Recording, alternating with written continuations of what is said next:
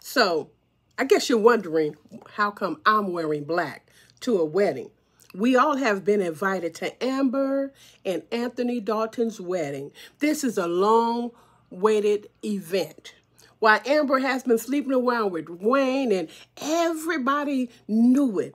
A lot of people even seen it, but nobody is saying anything. But now you have Miss Brenda. Miss Brenda is a spirit-filled woman, and she knows something in her sha-na-na is not right. So she said that she's not coming to that wedding, because if she come to that wedding, she might be the one to stand up and say she object, because she know that Anthony and Amber was shacking. But what she don't know is what's really been going on, baby, between them sheets behind the scene. Then you have Kountry Wayne. He always say Jesus is popping, which Jesus is popping. And I'm wondering if Kountry Wayne was doing what he was doing because Anthony did what he did about that money and about that deal.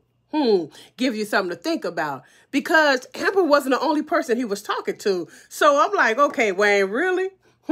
So then I'm looking at Shayla and everybody. But Amber, I feel like Amber should be the one to stand up and say, wait a minute. Let's stop this. I haven't been right. Anthony, you were too good of a man to go through with this. But then Coco, y'all see, when Coco congratulated Amber, baby, she didn't hold back no shade at all, honey. She wore all the way black, baby, and that's why I'm wearing black. I'm rolling with Coco today. I also understand Amber's, point of view. Get it all out before you get married, but on up until the day you get married. Come on, Amber. You could have hit it once or twice and just left it alone, but you didn't. And not even that. You riding around with a car that he bought you. Anthony don't know about that. Anthony don't know that you've been sleeping with Wayne, but then you don't even know that Anthony lost all his money. So this marriage is starting off on a bed of lies. The foundation is crooked and it's full of lies, and it will not work. So somebody please stand up.